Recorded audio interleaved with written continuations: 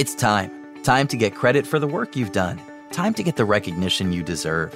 With Purdue Global, you can move forward in your career, for your family, and for yourself. You're worth the investment in yourself to earn a degree you're proud of, a degree that employers will respect. Purdue's online university is designed to support working adults like you who know it's never too late to accomplish your goals. It's never too late to make a comeback. It's time to start yours today at purdueglobal.edu. A group of high school students started a project to research a string of unsolved murders. There is no profile of this killer except for the ones the students created. What if this guy's still alive? Like, what if he comes after us? Once you start getting a few tips or a few leads or a few identifications, then the cold case isn't so cold anymore. This is Murder 101. Listen to Murder 101 on the iHeartRadio app, Apple Podcasts, or wherever you get your podcasts. Episode 73, Financial Independence Through Frugality. Welcome to the Frugal Friends Podcast, where you'll learn to save money, embrace simplicity, and live a richer life. Here are your hosts, Jen and Jill. Fire, fire, fire. Welcome to the Frugal Friends Podcast. My name is Jen. I'm Jill. And we have a hotly anticipated episode for you today. Hot off the press, hot off the fire. Hot. We are talking about financial independence, retire early movement, and frugality's integral role in it, and also some of our love-hate relationship with it. So you're going to want to listen to the whole episode because some of you are loving fire. Some of you have no clue what it is. You're wondering why we're talking about natural disasters. But by the end, you're going to be able to figure out whether this is the financial move for you. Good word, Jen. But first, our sponsors. Yes. Today's episode is not brought to you by food. It's brought to you by presents. Not the kind you get for your birthday, but the kind that allows you to fully embrace the right now. Experience it by taking a deep breath and thinking about one good thing that's happened to you today. Stressed out about tomorrow? Try being present. Worried about the unknown? Being present can help with that too. For all the things in life you can't control, forget about the what ifs and try being present. Whoa, Yes. Jen, you took a hard turn from humorous fake sponsor into remarkable life tips. I mean, Presence just really wanted to sponsor the show. So how can you say no? That's true. It has nothing to do with us just coming up with things on the fly. Just whoever's approached, giving us money at the time. We vet and then we decide who gets to be on the show. So, and Presence, I mean, how can you say no to being present? You can't. I do like the people who like our fake sponsors, and I'm concerned for them for when we get real sponsors. But so far, so good. We're over a year in, and clearly we're not getting real sponsors. So I don't think we have much to worry about. Glad you all are still with us. Let's do this thing. Let's talk about fire. Yes. Jill, what do you know or feel about fire? Okay. It's pretty limited, although I am not an expert in this. I will say that, but I have become more acquainted with this over the last year and a half. And what I know about it is it stands for something. We're not just talking about a blazing fire that you can roast your s'mores over. We are talking about financial independence, retire early. And I know that some people will identify with different parts of it. There's a big movement for financial independence, the FI part of the FIRE, and then the RE part is the retire early that some people may or may not get on board with. And there's a lot of different ways of looking at it, of what that means to retire early and what you do with your time. And so that's what it is. I know there's a lot of different opinions on it, and I'm really excited about talking with you on this, Jen. Mm-hmm. Yes. About the different perspectives and our perspectives. Yes. I have been following the FIRE movement for about 2 years. So since we paid off our debt. And at first, I was like very gung-ho. I would say on fire, but I'm not that corny. But I know that you guys were waiting for it. I'm sure that you were. So I want to point it out. And over the course of 2 years, I've kind of come to embrace more of a frugal lifestyle that is not as, how do I put it gently? It's not as crazy. Was that putting it gently or was that giving up? I can't tell. That was giving up. That was giving up. That's not as crazy as some people in the fire community can be. And I've seen people do it well that are very balanced and have a really great sense of self in this journey. And then I've seen people that are crazy. So I'm really excited to talk about these articles that we have that kind of got me introduced to fire and then help you figure out if it's a movement that you want to use your frugality to attain, because frugality is one of the essential pillars in becoming financially independent. And some would say it's more important than making money. I'll talk about my qualms with that later. I love that you described it as a pillar, how frugality is so necessary for this to even be possible, whether or not you graduate in the fire system or you just take components of it. And I also think I agree with part of the reason that I am not an expert and haven't explored this to its fullest potential is because I am still in the paying off debt stage. I think most people who are steeped in fire I can't, have so many jokes already paid down debt. This is what comes next. Yeah. So paying off debt can be a goal within the financial independence retiring early movement, but you're not going to go full force with it until you've taken care of that initial step. So that's a big component here too. Yes. Side note, I'm writing my next book. It's out next month and it's about paying off debt and how to sustain the journey.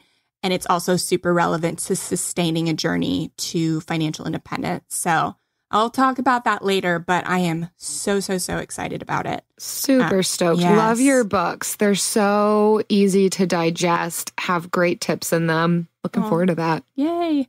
Okay, well, let's get started with our first article.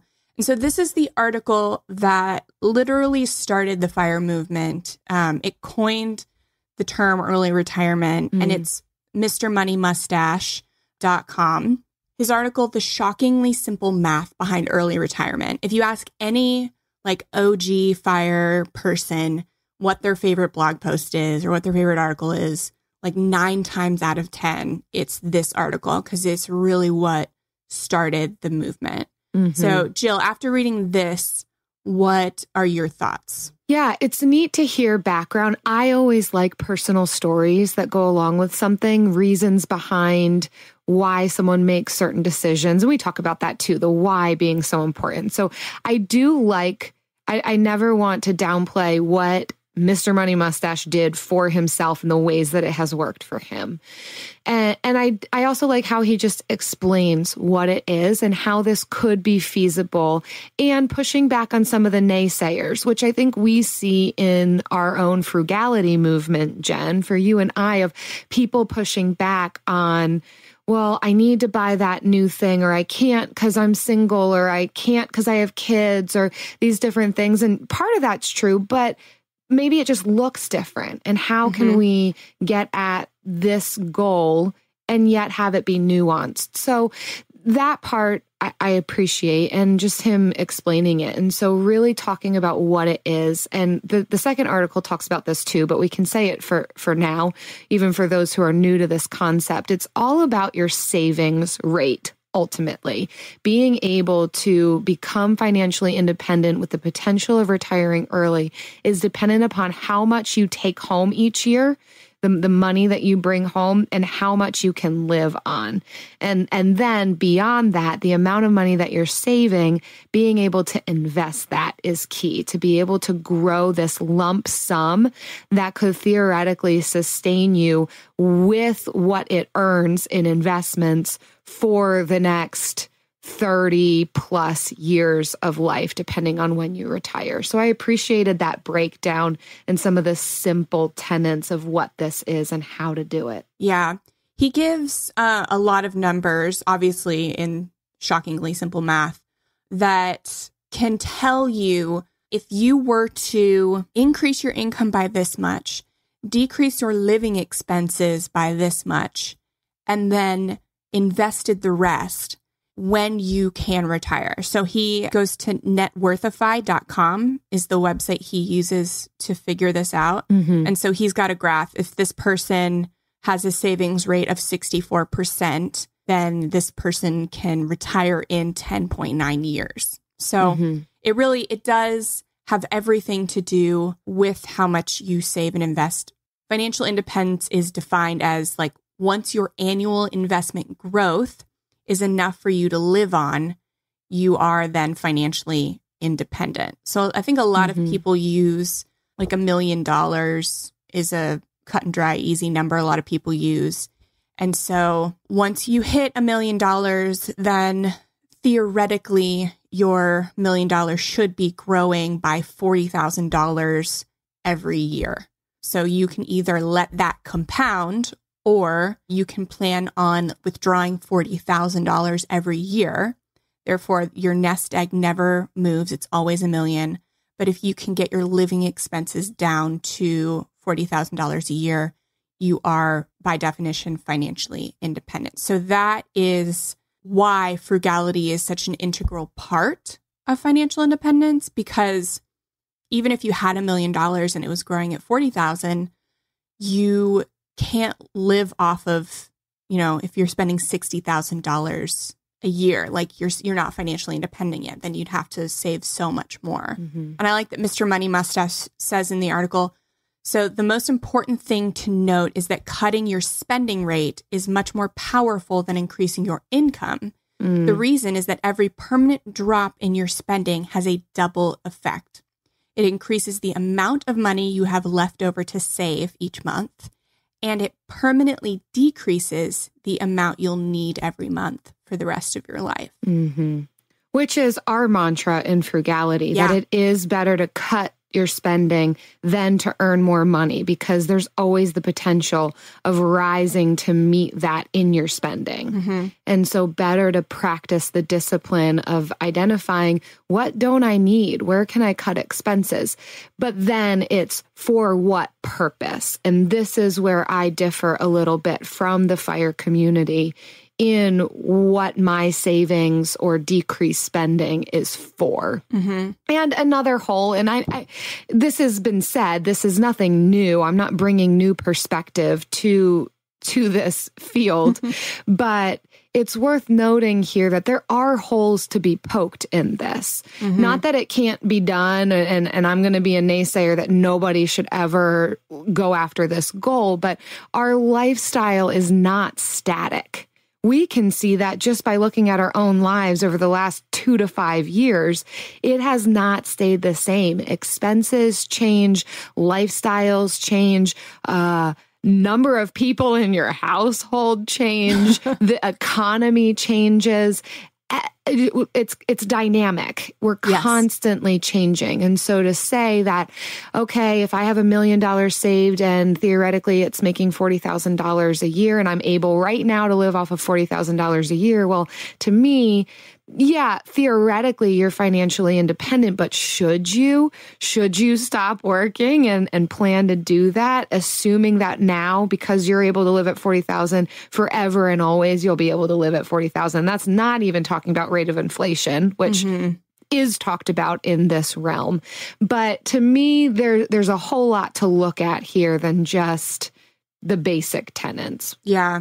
The math is a little off for me, because you can work in percentages, but everyone has a different percentage of, or a different income. So he's working off a $50K take-home pay, which is about $75,000 of gross income. So not everybody is at that. And yes, that is the average for Americans, but it is really discouraging to see math like this if you're gross pay is $50,000, then you're taking home only 75% of that. And that's so much less to invest. And cutting expenses can only do so much. We've said that over and over. It's wise to do, and we support doing it, but there is only a certain limit, in which case a lot of people in the FIRE movement will compensate that with entrepreneurship. But and in that case, you have to look at a lot of FIRE bloggers, including Mr. Money Mustache, who are now making so much money off of their blogs and their side ventures. They are not really retired, which I think they talk about. There are so many loopholes in this FIRE movement in that, you're saying you're retired, but you're actually doing other things, which in some ways is providing you freedom to do what you want and you're enjoying it, but you're not fully actually not earning more money. Right. There are very few people that actually reach financial independence the traditional way and maintain it. There's when I was saying like having that $1 million investment, Mr. Money Mustache calls it the stash, and then living off of 40,000, that's called the 4% rule. So theoretically, whatever your investment nest egg is, you can live off of 4% of it and the nest egg should be safe. If you want to not save $1 million, if you want to save only, 800,000, then you need to be able to live on 4% of that every year. Yeah. And I love what you were saying, Jill, about everything is so flux. Like every year, every decade changes. And so you can't predict. You have to like factor in that maybe one year you can't spend 4% because the market's only allowing you to spend 2% without touching your nest egg. So lot of holes to poke. But I'm on board with how can we cut expenses? How can we save? How can we be wise with our money and be able to create freedom in our lives to do the work that we want to do, to not have to be living paycheck to paycheck? Like there are certain principles interwoven here that I am fully on board with, and nuances that I would say no. And that's the beautiful thing about this. We can pick and choose. That it doesn't have to be just like our initial, when we put our toes into the water with Dave Ramsey's course, you can think, oh, I've got to follow this to the T. And then you can start to realize there's freedom here. I can kind of pick and choose and see what works for me and what doesn't. So similar thing with this. Yeah. That's why I loved our episode on front loading your life with Robert Farrington. Yeah. And being able to invest a lot up front and then not reaching financial independence officially. But once you have that next egg that you create in your 20s and 30s, and that money can grow over time, then you can take a job you love or stay home with your kids or do something that doesn't pay as well. And you're not investing as much, but you've already set a foundation that will just build over time. So you're not working until you hit that number and then you just, drop off and retire. But you set yourself up early in life so that you can take it easy in the middle and then maybe transition to something different at the end. And you can have these different parts of your life. Like it doesn't have to be I'm working and then I'm retired. It's I'm working and then I'm like monetizing a hobby and then I'm doing this or that. And it's a flow. Yeah. Creating more freedom there. Yeah. And before we get into the next article, to really outline the ways that you can attain components of FIRE, I want to just make sure that we cover what is the extreme, because the pendulum does swing and we're always going to want to point towards the radical middle, where we're not living in either extreme of something, because that can be detrimental. But the extreme of FIRE, the reason that I'm a little hesitant to dive all in is because at the furthest end of this, it would be people who are heads down trying to make as much money as they can for as short amount of time as they can. So it is a sacrifice in the immediate for long-term being able to live off of that. But it's a training self for always living very minimally, even though you are earning a lot of money, because the goal is to live off of a low amount of money so that you don't have to continue working in, quote unquote, a dead end job or something you don't want to be doing for the rest of your life.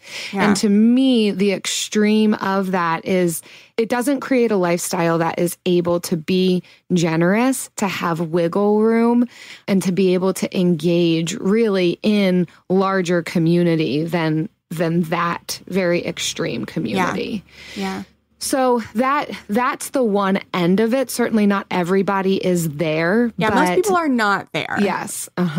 Right. But even just this idea of a real and genuine retirement, like what you would imagine at 65, 70, where you are not putting your hands to any plow and you are able to just veg out on a beach in Hawaii. Honestly, I have talked with people who this is the goal. So that's why I'm saying this is the extreme of I'm going to make as little amount of money so that I can genuinely retire at 35 and I'm going to live in Hawaii and live my dream, only to find out, mind you, they get 2 years into that and it's like, now I'm still only 37. What do I do? Like, we're not built for that. We're not built to not put our hands to something, which is why you see Mr. Money Mustache continuing to put his hands to something and other people in the fire community, because it's not a real genuine retirement when we're still so young and we want to be purposeful with our lives. So I think that, some of the luster of what this might look like, I'm just going to veg out in Hawaii. Yeah, that only lasts for 2 weeks. And then you're like, now what? Yeah,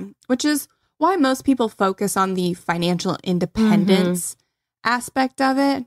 But we will talk later in our lightning round about the extremity side. So I'm excited. Yeah. But some people can also rationalize not pursuing these pillars, which we will get to in our next article. They rationalize not following these ideas because of the end of the spectrum idea. Like, I'm not going to retire when I'm 35. I can't do it. I don't want to do it. So why would I even try and do these things? Right. Which is also the wrong idea. These are all amazing ideas and you should do all of them, but not to the extent where you are living in the future and you forget about the present. Presents. It's all coming together. I see. Yes. We know New Year's resolutions often don't stick. In fact, on average, they last around 30 days. So if saving money is on your 2024 resolution list, here's a foolproof way to stick to yours. Switch your phone provider to Mint Mobile. For a limited time, wireless plans from Mint Mobile are $15 a month when you purchase a 3-month plan. That's unlimited talk, text, and data for $15 a month. For those of you paying close to $40 a month for just one phone line, this means a savings of $300 over the course of the year. We especially like Mint because all plans come with unlimited talk and text and high-speed data delivered on the nation's largest 5G network. To get this new customer offer and your new 3-month unlimited wireless plan for just $15 a month, go to mintmobile.com/frugal. That's mintmobile.com/frugal. Cut your wireless bill to $15 a month at mintmobile.com/frugal. Additional taxes, fees, and restrictions apply. See Mint Mobile for details. AI might be the most important new computer technology ever. It's storming every industry, and literally billions of dollars are being invested. So, buckle up. The problem is that AI needs a lot of speed and processing power. So, how do you compete without costs spiraling out of control? It's time to upgrade to the next generation of the cloud, Oracle Cloud Infrastructure, or OCI. OCI is a single platform for your infrastructure, database, application development, and AI needs. OCI has 4 to 8 times the bandwidth of other clouds, offers one consistent price instead of variable regional pricing. And of course, nobody does data better than Oracle. So now you can train your AI models at twice the speed and less than half the cost of other clouds. If you want to do more and spend less, like Uber, 8x8, and Databricks Mosaic, take a free test drive of OCI at oracle.com/strategic. That's oracle.com/strategic. oracle.com/strategic. So our next article is actually from a blog related to another podcast. Our podcasting brothers, Choose FI, who don't know that there are brothers, but I just called them that. We're their friends and they're our brothers. Yes. Even though they don't actually know us. You can't choose your family. Yeah. I don't know how that fits in, but but it's The Beginner's Guide to Reaching Financial Independence. And I chose this one because I really learned about financial independence from the Choose FI podcast. We don't consider ourselves in the FIRE movement. We're not FIRE podcasters or bloggers. Like, we're not in that sphere by choice. And so if you want an introduction to financial independence, this is your episode. If you want to dive deep, then Choose FI is your podcast. And it's an amazing, amazing show. So we just wanted to go through their summary of how to achieve financial independence. So first of all, as we mentioned in the last article, this is heavily dependent on your savings rate. And the FIRE community recommends saving 50% of your take-home pay rather than the traditional 15% that financial planners have recommended. This severely expedites your ability to live financially independent. And it's assuming, I mean, in the article, it says we don't want to work a job we don't love for 40 years. So it's assuming you don't have a job that you love, where the alternative is to just have a job that you love or enjoy. And so the next one is lower your living expenses. And so we talked about in our housing episode a few weeks back about whether it's more frugal to buy or rent.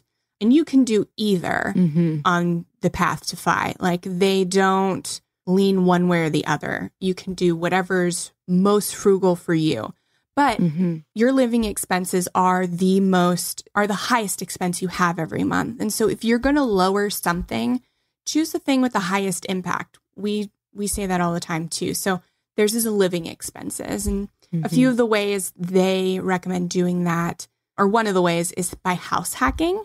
This would be purchasing a duplex or triplex or a 4-unit. Those are establishments you don't need commercial loans for. You can still get a traditional mortgage for anything 4 units or less. And living in one of the units and renting out the others. And in that case, the people renting from you pay your mortgage and you live for free. And that eliminates that expense for you, theoretically. There's also, costs associated with the mortgage and the tenants and keeping up the property and all that stuff. But so that is the number one way to essentially eliminate the housing cost. Yep. And we've got episodes on house hacking. So if you're interested in more, even non-traditional housing and how that can help cut expenses, check that one out. We'll link it in our show notes. This article also says that you can work towards achieving a FIRE lifestyle by utilizing travel rewards. We also have an episode on this, but I would 100% agree with this, that where you can take advantage of travel rewards, have a travel rewards credit card, this can help you in cutting your expenses where you would traditionally be spending a large sum of money on travel, whether that's just by vacation or visiting friends and family in different parts of the world or the States. Having travel rewards can cut that expense, but an even greater perk could be that it could help you travel more at no extra cost or even less cost, depending on how much you are travel hacking. So 100%, we are hardly spending money on our 3 vacations this year just because of travel rewards. So I can say it works and it's happening and I'm loving it. I'm smiling. Yes. So that's another great way of cutting expenses and saving money. Yeah. And if you're not into traveling, if you're not in that season of life where you can do that, putting your expenses on a cashback card, and they have, bonuses of $200 to $500 if you meet a minimum spend requirement. And then you can put, that bonus towards more investing. So it's all about optimizing the way that you're spending. But obviously, if credit cards are your downfall, then don't use them at all. They're not worth it. Yeah. The next one is to eliminate debt. So that is a big way that most people find financial independence. It's how I found the concept. We were on this rapid momentum paying off our debt, rapid momentum saving our emergency fund. And then we were just supposed to kind of take a pause, almost it seemed, to invest and just pay off our mortgage. We could have done it rapidly, but we just didn't want to do that. We looked at the numbers and we knew that the market was growing faster than our mortgage, our mortgage interest. And so we decided to go for the investing portion. And unfortunately, as soon as we started investing, the market took a year-long plateau. So you cannot predict stuff like that. Yeah. You can't. We were on the longest bull market in history, which is the longest trend up. And then as soon as we started investing, we just started plateauing. So you got to be okay with that if you go down that route. So, but in eliminating debt, even if it's lower interest student loan debt, it still takes a weight off of your shoulders and frees you to live a less stressful life. And so to me, eliminating debt is financial independence. You've practically achieved it, even just at that point. Yeah. Certainly you can go deeper and deeper down this rabbit trail, but eliminating debt, I would say, is step number one. Yeah. When I lost my job, if I'd still had a $500 a month student loan payment at 30 weeks pregnant, woof. But we're debt free besides our mortgage, and I didn't worry about it at all. I felt bad for my coworkers that still had student loan payments. Yeah. And I didn't have to worry about it. And everyone felt bad for me because I was so pregnant. And I was like, I'm fine. You're literally enslaved to it. Yeah. I mean, it sounds extreme, but to me, that's what debt is. And as long as you are no longer enslaved to owing somebody money, that's freedom. Yeah. They say a few ways to cut expenses, like cutting cable, learning to cook, checking your insurance costs and your other bills, buying used cars, all things that we have said before throughout the other, 70 episodes that we've had. So just go back into the archives if you want to find ways to save money to pay off debt. Yep. And investment philosophy. This is the next one that plays a big role in FIRE. And so people in this community recommend specific types of investment, which is a broad-based, low-cost index fund. And we are speaking to you as friends. We're not financial advisors. We can't legally give you investment advice. So this is all for fun and entertainment. Yes. And reviewing what this article says, not what we are saying. So they compare Vanguard and Fidelity. You can check out, we are linking this article in our show notes. So if you want more information on these types of index funds and what the FIRE community is saying about the best types of investment, feel free to check that out. Yeah. We personally they recommend Vanguard's Total Stock Market Index Fund, the VTSAX. They love it. That is the one I personally have across all my investments. I have that one. And then they compare Vanguard and Fidelity. I also love Fidelity. If you don't have a lot of money to start investing, Fidelity doesn't require a minimum for some of its index funds. And it even has funds with 0 fees. So nice. Fidelity is great. Vanguard is great. You can't go wrong with either. But yeah, so low cost index fund investing is kind of like the gold standard when you're investing for financial independence, according to the FIRE movement. So, and it's specifically that VTSAX because it's total stock market. So it's total equity, which means it's going to have higher highs and lower lows, but over time, it's going to theoretically grow more than a more conservative index fund that has all stocks and then maybe some bonds or other things. So, but you also can't go wrong with a target date fund. I know a lot of 401ks have that one that put you automatically into one of those. Don't feel like that is dumb just because FIRE people are all about this one index fund. It's fine. You're okay. Yeah, you're okay. Yeah. And then it says kind of where to put that fund. So I said I had VTSAX across all my accounts. So that was in my 401k from my former employer. And so then I was easily able to just roll that over to a Vanguard traditional IRA. So that was super easy. I also have it in my Roth IRA. So you may not be able to choose that for your 401k. I was lucky enough to have a 401k that had all Vanguard index funds, and you may not have that.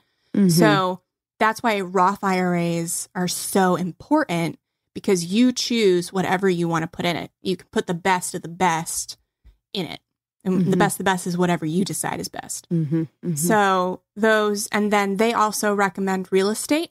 So if you are at a financial place where you can max out your IRA and your 401k, that's kind of the time you could start thinking about real estate. Like you have to have a lot of liquid cash, I think, to start thinking about real estate. And you really have to love it. You really have to like real estate to get into it. You can't just get into it because you think it's quick and easy money, because it is absolutely not. And side hustles. We've talked about this one too. So this is another way to be able to increase if you've maxed out how much you can save and live off of, to also consider side hustles for extra income, and how much that can expedite the process for reaching savings goals. The side hustles are also fantastic when trying to pay down debt.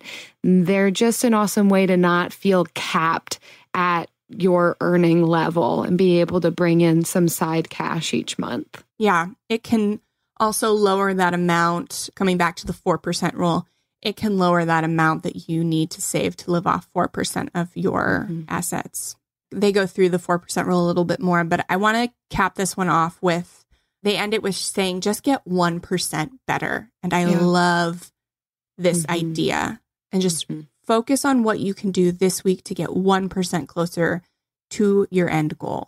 And that's really it. Like trying to do everything at once. That is me to a T. I try to do everything at once. I jump headfirst into things and it's exhausting. And it can really burn you out. And so I have to constantly remind myself just to get 1% better. Yeah, which can mean making your coffee at home rather than going through the drive-through line, packing your lunch, just 1%, carpooling, making these small, frugal adjustments, because as you are good with little, you will be good with much. Yes. Ooh. Preach. Yeah. You know what else we can preach? The bill of the week.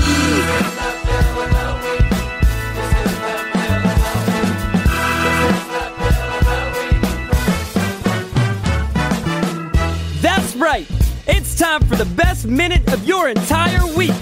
Maybe a baby was born and his name is William. Maybe you paid off your mortgage. Maybe your car died and you're happy to not have to pay that bill anymore. Duck bills, Buffalo Bills, Bill Clinton. This is the bill of the week. Hi, this is Marin calling from Maryland, and my favorite bill of the week is my mortgage, because that's our only debt left after paying off just over $78,000 in student loans and a car payment. So yeah, very excited to only have that mortgage payment now as our only debt. And I love you guys and have been listening to you for a while now, and think your advice is great and you're hilarious. So keep the awesome sponsors coming and keep up the good work. Thanks. Yes, Marin, that's so awesome. That's like exactly our story too. So it's like hearing myself call from Maryland. And I Marin from Maryland. I love it. I also think we're awesome. So it's, I resonate with your bill, is what I'm saying. Thanks for your kind words. It really struck me when you said you love us. I mean, I know that that's not like an intense love like my husband loves me, but I still feel it, and I appreciate that. Does my husband love me intensely? I don't know. I don't know what that means. He does. But yeah. He does. So I appreciate your encouraging words along with your bill of only having your mortgage left, because I'm celebrating with you, but you also went above and beyond in encouragement. You didn't have to, but I appreciate it. But you did. And the transcription, when you said awesome sponsors, transcribed as awesome monsters. And I was looking forward to seeing what you really said. And I hoped it was awesome monsters. But sponsors is good too. So if you have a bill of the week out there and you want to see what fun ways Google transcribes your bill, submit it to frugalfriendspodcast.com/bill. And you don't have to butter us up, but we'll take it. Yeah. You know? We'll sit here and take it. Yeah, we'll sit here and take it. It's never too late. Never too late to earn a degree. Never too late for a comeback. Between your busy career and taking care of a family, it can feel like there's never a good time to go back to school. But your time is now. Time to start your comeback with Purdue Global. As Purdue's online university for working adults, Purdue Global is dedicated to supporting adults like you who know it's time to earn the recognition you deserve. You have the experience, you have the knowledge, it's time to get credit for the work you've done. You can balance work, family, and everything in between while earning your degree. It's time to move forward in your career, for your family and for yourself, with a degree you're proud of, a degree that employers will recognize and respect. You're worth this investment in yourself to earn a degree you deserve. It's never too late. Never too late to go back to school and come back stronger with an education you can trust. Now is the time for your comeback. Start yours today at purdueglobal.edu. We all agree that reducing carbon emissions is a good thing, and once again, Toyota is leading the way. We hear a lot about fully electric vehicles, and Toyota has them, with more on the way, but we also know a BEV is not for everyone. Whether it's because of cost, range, or concerns about finding a charging station when you need it, plus the raw materials used to manufacture batteries are limited. Enter Beyond Zero, Toyota's vision for a carbon-neutral future, in vehicles and manufacturing plants too, in the years ahead. The materials used to make just one long-range battery for an EV could be used to make batteries for 6 plug-in hybrids or 90 gas-electric hybrids. That's why Toyota's position today is electrified, diversified, empowering you to choose how to reduce your own carbon footprint with the vehicle that's right for you, a hybrid, plug-in hybrid, or battery EV. So shop. Learn more and get details at toyota.com/beyond zero. Toyota. Let's go places. Well, you know what that leads to. The lightning round. I think I'm getting better at that. My voice is training for intensity. Yes, you are growing. I could probably be a spinning instructor next. I believe it. Spinning is rough on the butt. Spinning is rough on the emotions, so I hear. Oh, yeah, it's that too. So for our lightning round, we actually got this inspiration from another article, and it is from financialsamurai.com. So Sam, who writes this blog, was one of the first early retirees, along with Mr. Money Mustache. And he did it the extreme way. So he retired at 34. He made 6 figures in his working career. And he retired in 2012 at 34 and had this fully funded nest egg, lived off the 4% rule, and didn't monetize his blog much. So he wasn't using that as income. So he did it the way people say it's supposed to be done. Mm-hmm. So he wrote this article of reflection and really had some things that he would have done differently. And he had 5 questions to ask yourself whether you should pursue FI or how aggressively you should pursue FI. Like, ask yourself these questions to really get in touch with it. Yeah. I so appreciated this perspective, and I think vulnerable and counter what the FIRE community might say sometimes you might be able to attain by having this as your goal. So really interesting to see his perspective. He definitely would not do it all the same. There's quite a bit that he would change about the way that he approached this. So feel free to check out that article. I think it's really insightful. But one of the questions that he lists to be asking yourself on whether to fire or not to fire is, why am I rushing to retire early? Am I running away from something? And so to me, this speaks a lot to this concept that, oh, I don't want to work a dead-end job, something that I'm miserable with, constantly going to the 9-to-5 grind. Well, that's assuming that everybody is in that position. And we wouldn't encourage anybody to stay in that place, regardless of whether or not you're trying to reach fire or not. Like, there is definitely freedom, particularly if you've already attained debt freedom, to be able to explore new fields and to change fields. It doesn't mean that because you don't like your job, now you've got to retire. Why not switch jobs? So, and not being afraid of work. I mean, for those who retire later in life, there's a lot of boredom that comes with that. And what am I going to do now? And so much of my identity is, so all of our identities are wrapped up in what we spend the majority of our time doing. So consider that, and what's the alternative? What's the opportunity cost here of no longer working? And are you running away from something? You know, Sam retired at 34. And now he's 42. And he even states he regrets not working for one more year.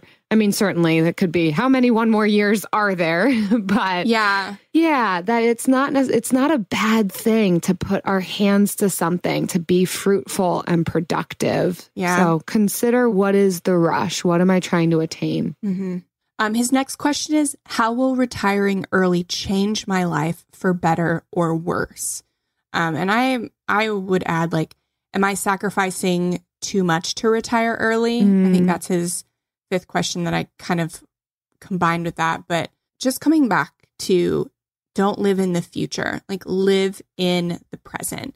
Don't sacrifice the things that could be making your life full now for, you know, a quote unquote full life later. Like, he gives the example, like, he waited to have kids with his wife until after they were fully fire. And she was 34. It took them 3 years to have their son, because biology doesn't improve as you get older. So that was his example, but that doesn't necessarily have to be yours. Like, sometimes I think, like, I would rather have the one latte now and enjoy my time now than be able to quit a few days early from a job and have 2 lattes later, just sit around and drink lattes all day. You know, I'd rather work the job and have the latte. And what are you sacrificing? You know, you're pinching pennies now, but to be able to pinch pennies the rest of your life, that's what the ultimate, if you are following this to the T of always and forever needing to live off of $40,000, how much freedom is that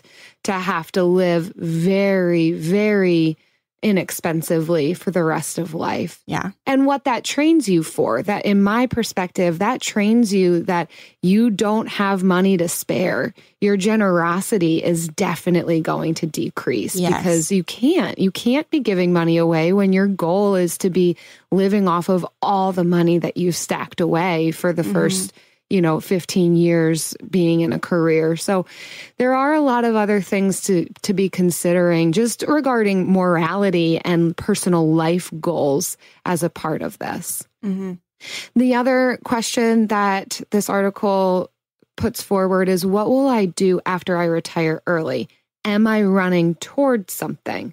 And this is the why question too, of what is it that I'm hoping to be doing in retirement? Is it just sit on a beach in Hawaii, or is it so that I can choose to put my hands to the things that I really want to be doing? And could you be doing those things now, even while you are working a traditional 9-to-5 job? Could you be starting your side hustles or the things that are interesting to you that could potentially grow into something bigger?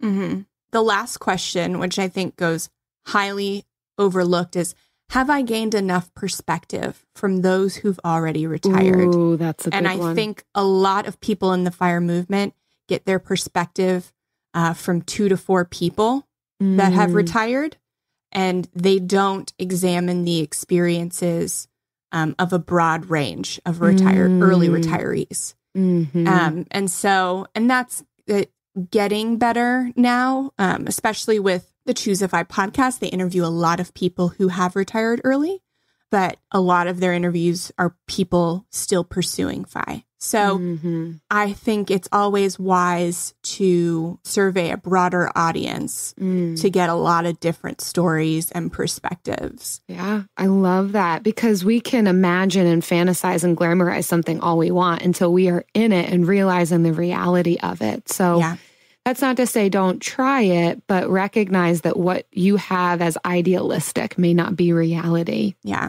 And I wanted to just leave off with just one quote from this article that I thought was really, really good. And he says, "Why is it that when we're younger, we always seem to feel like we're in a rush to get things done? We've got to retire as early as possible or else. Maybe it's because we lack patience and feel that we might all die an early death.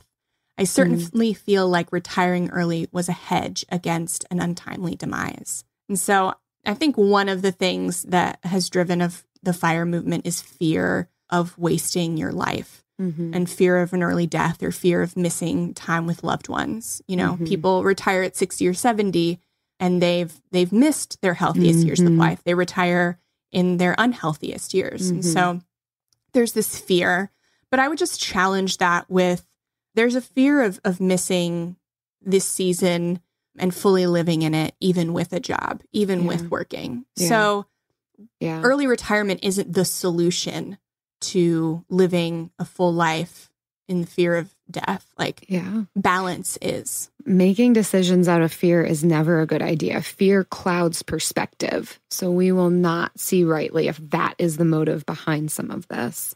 Fantastic quote. Yes.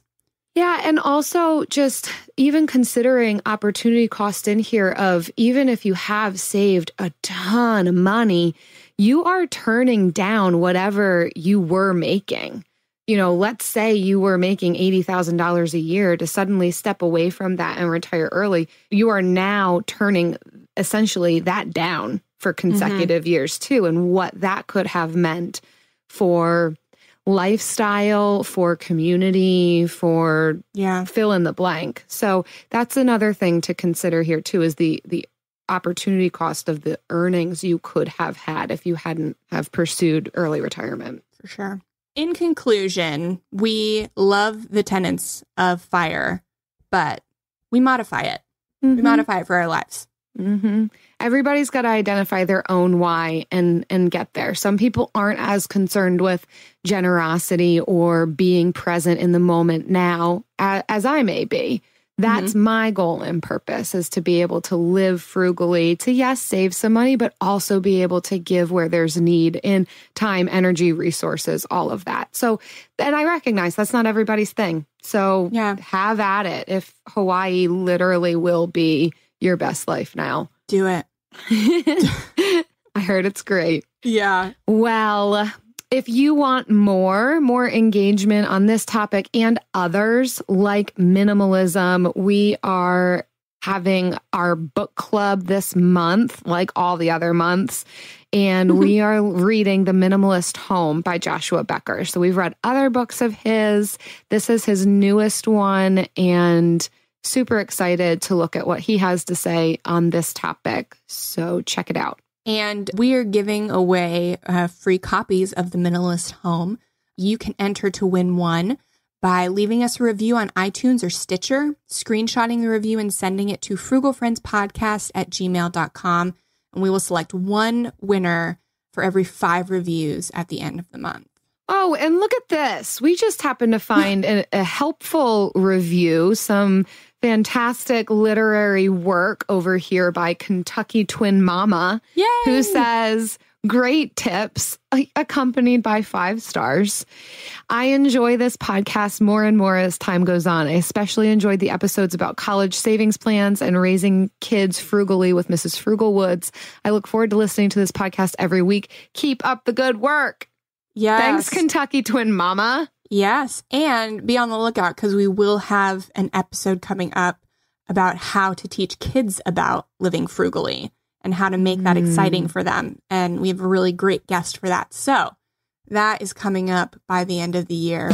And you'll want to stay subscribed stick with us every Friday, and we will be in your stereo, in your earbuds, everywhere you take us. We will see you next week. Bye.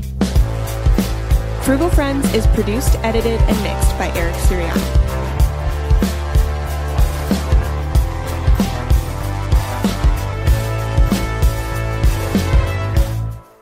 Because we do keep getting better.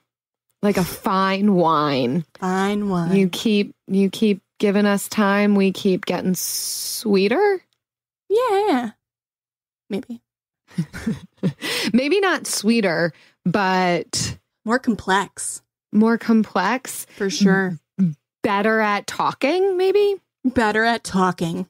I talk better for sure now than I did when we started. I mean, say less ums. Episode 73 has got to be better than episode 1, even though episode 1 is apparently what everybody wants to listen to. That is our number 1 most listened to episode. We should redo that. Like not replace it, but kind of like revisit Frugality 101 and see if anything's Frugality changed. 102? Is that what comes after 101? 201? I don't know. School. It depends on if we're doing real counting or if we're doing college counting. What? That would be 102. Yeah. Right. They do still do 102, but then generally they'll just skip to 200. So I'm thinking college. So it'd be 201. Okay. Yeah, we should definitely do that because I don't know why that is the most downloaded episode, but by far. I mean, I would probably listen to it as like, where'd they get started and what do they have to say about like what is Frugality 101? What are the main things I need to know? I don't think we did a terrible job, but I also haven't listened to it in a while, so I don't know. Right? But didn't we record a few episodes? Yeah, we recorded before that episode. I think we never used it. We had to re-record that episode. Yeah. Didn't we? And so we got the kinks out. Yeah. So that it was good. And that's probably the secret to podcasting. Okay. Yeah, no, right? That too. Is record your first episode twice. And that way it doesn't suck so much. Yeah. Know that everyone's going to constantly revisit your first episode. Yep. There you go. There's the secret to podcasting. Okay. Bye. Bye. A group of high school students started a project to research a string of unsolved murders. There is no profile of this killer except for the ones the students created. What if this guy's still alive? Like, what if he comes after us? Once you start getting a few tips or a few leads or a few identifications, then the cold case isn't so cold anymore. This is Murder 101. Listen to Murder 101 on the iHeartRadio app, Apple Podcasts, or wherever you get your podcasts. Discover the heartwarming and hilarious world of sibling connections on Sibling Revelry with Kate Hudson and Oliver Hudson. Dive into family tales, explore the human mind, and laugh with guests like Joel and Benji Madden. It's more than a podcast, it's a celebration of the ties that bind us.